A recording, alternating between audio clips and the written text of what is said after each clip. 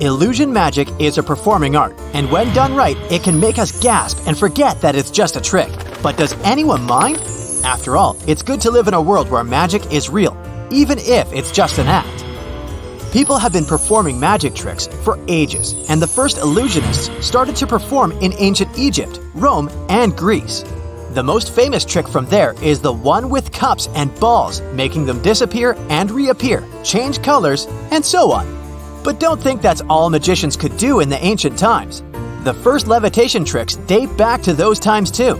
Everything was so shocking to the public that they believed that the magicians doing their cups and balls tricks had supernatural powers.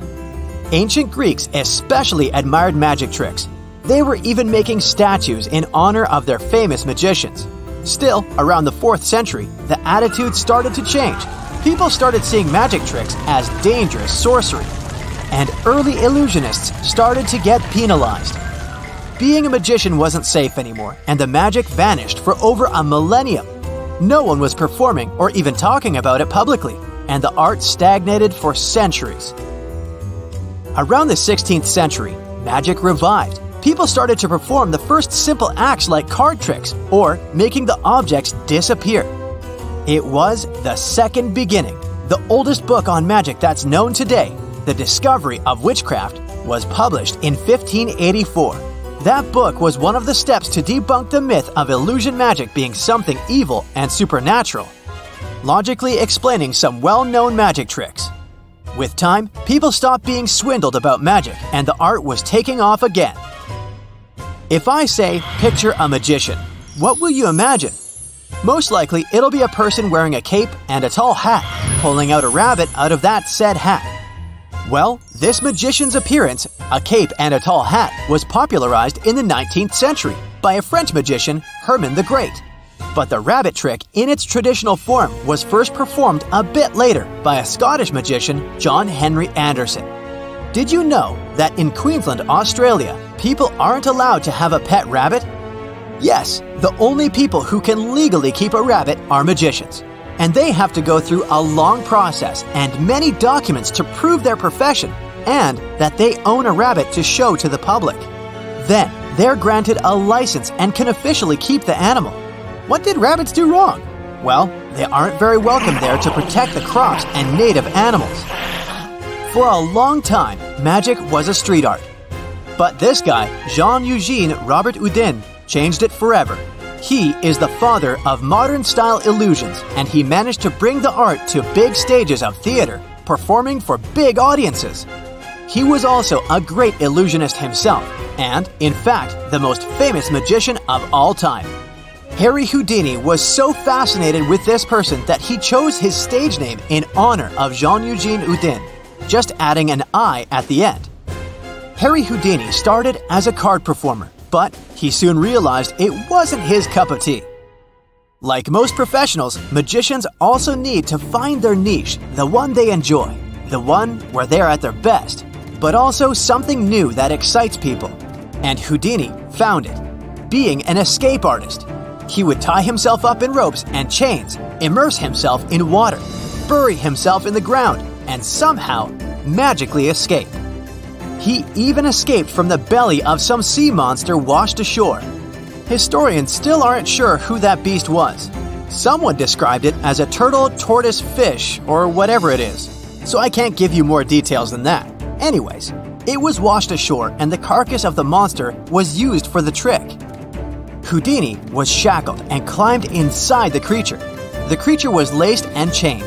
In about 15 minutes, Houdini reappeared on stage, and the sea monster was still chained. Houdini just asked for some air, saying that he was almost suffocated by the fumes inside. Illusion magic has nothing to do with supernatural powers, and illusionists, who know well that even the most fascinating trick is just a trick and has a logical explanation, are typically very skeptical when they hear that someone claims to have psychic powers. Harry Houdini was a professional skeptic and debunker of spiritualists. He even offered a reward for anyone who can demonstrate supernatural abilities, and he won't find a logical explanation for it. No one has gotten that reward. Today, the challenge is still open, and the prize went up to $1 million. I bet you didn't know it, but magicians were very actively involved in the birth of the movie industry, involved as performers and producers. Harry Houdini acted in several silent films. So, remember that guy, Herman the Great? The one in cape and long hat? He was performing some of his tricks along with his assistant and wife, Adelaide Herman. After he passed, Adelaide continued to perform solo and was one of the brightest stars in the end of the 19th century, owning the title the Queen of Magic. She was one of the few magicians who performed the bullet catch trick, which is considered the hardest trick to perform to this day. Her favorite trick to perform was the Phantom Bride. Here's how it goes. The illusionist makes a body of a bride dressed in white to rise on a brightly lit stage. A hoop passes through the body, showing that there are no wires that make the body levitate. Then, the illusionist pulls away the white silk and the bride disappears. How do they do it? Only the illusionists know. Magicians never reveal their secrets to non-magicians, so all that's left to us is being amazed, which I personally don't mind.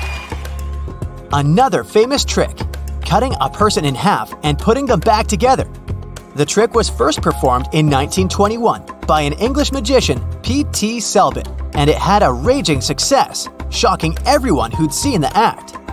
Many illusionists repeated and improved the trick afterwards, but I'm here to tell you one story.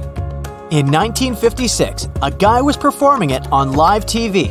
As soon as he divided his wife in half, the broadcast stopped. The TV viewers were mortified, thinking that something went wrong and the host cut off the show. Turned out everything was fine.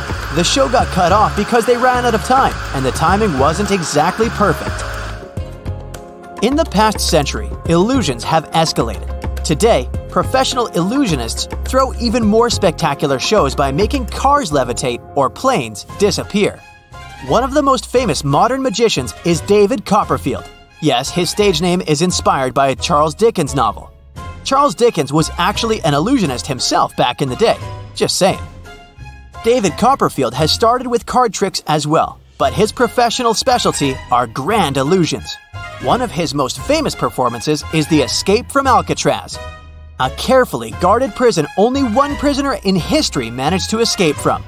Copperfield did the same, and no other illusionist yet repeated the success. Then, he made a whole plane disappear, which he performed with a live audience and repeated several times. In the 1980s, he made the Statue of Liberty disappear in front of a live audience on Liberty Island. He raised a screen in front of the statues, and when he dropped it, the statue was just gone. Spotlights were passing through, showing that there were no mirrors and that the statue was really gone. Then, he raised the sheet again, and when it dropped, it was back. I know. You want to know how he did it? Okay, I'll reveal this one as an exception. Like everything with illusion magic, it didn't vanish. In fact, the statue was hidden in plain sight, behind one of the towers holding up the screen. The bright lights shining through are actually important for the trick. They blind the audience and no one can notice the hidden statue behind the tower. But how did he move the statue? He didn't. He moved the audience. People were standing on a stage that can be rotated. Because of the lights and the loud music, people didn't even notice they were moved, and then moved back. Did I ruin the magic for you? Sorry about that. But that'll teach you to never watch trick reveals. Unless you want to become a magician, of course. Magicians even take a magician's oath before another magician can teach them tricks. The oath is to never reveal the secret of the trick to non-magicians, so that it doesn't ruin it. Also, it turns out that magic tricks aren't covered by intellectual property laws. If a magician comes up with an original trick, it can be stolen from them by a different magician and there will be no consequences for them. So, be careful if you want to become the next Houdini or David Copperfield. That's it for today. So hey, if you pacified your curiosity, then give the video a like and share it with your friends. Or if you want more, just click on these videos and stay on the bright side.